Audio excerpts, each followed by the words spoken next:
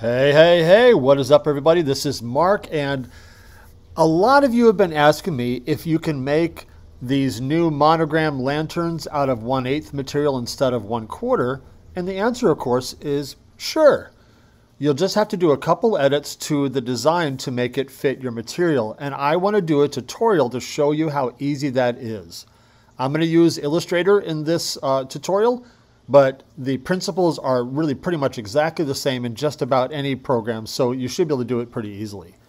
So the first thing you want to do is you want to measure your material with your calipers. Now, of course, if you have a laser, you've definitely got calipers, right? If you don't, jump on Amazon and order some. If you don't know which ones to order, message me and I can make a suggestion or two. You don't have to spend more than 20 bucks on them. It doesn't have to be that expensive.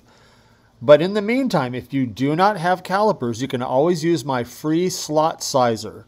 And I will put the link to that in the description of this video. It makes it very, very easy. So let's jump into this and I'll show you what you need to do. Let's say, for sake of conversation, that your material measures 0.12. So keep that in mind. I'm going to show you what we need to do. So right here first, I will show you the base right here and the top right here have 4 slots on them each, and we need to change the size of those 4 slots on the top and the bottom to the 0.12. It's really easy. So you'll just click on this this square here, and you'll notice that these 3 don't seem to be clickable, but they really are. You don't have to ungroup. What you do is release compound path. Now, if you're using if you're using Inkscape, then it's called break apart. Okay, so I'm going to right click, and you see right here, I'm going to click release compound path. And when I do that and I click off and back on, now I can select this rectangle. So it's really easy. So now when I select that rectangle, I've got this option up here called transform. I'm going to click that so I can see that that rectangle is 3.05 inches long and 0.2014 tall. The height is what I want to change for my materials. So let me go back there again. I want to change this to my 0.12. Okay, so 0.12. I'm going to hit tab. Oh, excuse me, too many points. 0.12, and now you see that it changed to the 0.12. Really easy. So I'm just going to do this one too, right? And that's the width, of course, 1, 2. And I'll just go around this square real quick and we'll get all 4 of these. So 0.12 and 0.12 here. Really easy. And what you could do if you wanted to, in fact, I'm going to do it just to show you. I'm going to go ahead and hold shift down and click on these 4. And then I'm going to copy it to my clipboard.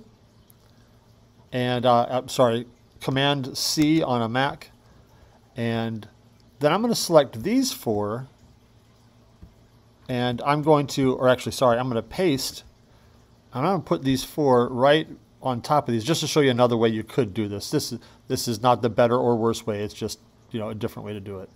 Put those right there, and then now I'll go around and I will delete the bigger rectangle there. Whoops. Hey, see? One of the reasons you shouldn't do it that way. It's easy to click the wrong one, but that way we've got, you know what, I'm going to nudge this guy over just a tiny bit, get it lined up there. Okay, I'm going to delete that. Oh, I deleted the whole thing. Beautiful. I love when I'm recording and make mistakes. It's awesome. Oh, and I need to right click and release compound path. This one is in there, so there we go. So now I've got all those. Now you can leave those the way they are, but let me show you what I typically do so I don't accidentally move the slots. If I select all of these right here, and then I go to Pathfinder, which for me is down in the bottom right corner over here, and I click minus front, you don't see that anything happened, but if I drag this over here, you'll see that that the rectangles are all part of this one shape, so you won't accidentally move them. And then I can do the same with these. Now I'm going to go ahead and shift click on these so I don't get that those center pieces in there. And then now if I do minus front, it's all connected. All right, so that's how to edit the slots there. I just want to make a point real quick that these are the feet that go on the bottom of this one, so we're not going to mess with those. And then over here, I want to point out that these are 4 identical shapes. So here's what we're going to do. I'm just going to delete 3 of these because I don't need them. And then I'm going to edit this one and then copy paste 3 other ones out there.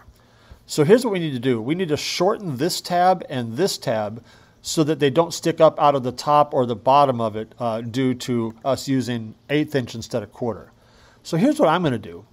I'm going to draw out, I'm going to go to outline mode, Command Y, so that way I'm not getting distracted by the thickness of the stroke there. You see that? Command Y just goes to outline. And I'm going to draw out a rectangle that's right on top of this one. And I'll get it perfect here in just a second. Because I want to use the length of it here. I'll show you what we're going to do. Okay, that's pretty good. And then I'm going to go up here. I've got it selected. So I'm going to go up here to transform. And I'm going to change this width to my 0.12. So now that is the length that I need this tab to be. Okay. So I'm going to line this guy up right with where I need it to be here, right there. And now, watch what I'm going to do. I'm going to go up to the direct selection tool right here. Click that. And now I'm going to click the corner of this. I'm going to select that one node right there. And then I'm going to shift click this other one. So now I've got both of these selected. And now I can just drag this in. And if I hold shift, it'll keep it straight. And put it right on top of where that other one is. You see that? So now I know that my tab is the right length. And then I can go use this rectangle again to go back over here. I'm going to line it right up there. Grab my direct selection tool. Click here. Shift click here. And start dragging in. And I'll push shift while I'm dragging in. And that will be exactly the right length. Now I can delete that rectangle. And we are almost done. Now we just simply grab this guy and copy paste. Put it over here. And because I like doing this, I will select both of these, copy paste, and I've got all 4 back. And we're done. And this thing is ready to go for 1/8 inch material. That's all it takes. So you guys go out there and make these. They're so much fun. They're so easy to make because they just take one sheet of material and you're going to love them. Let me know if you have any questions. I'd love to see what you guys make. But until then, see you next time.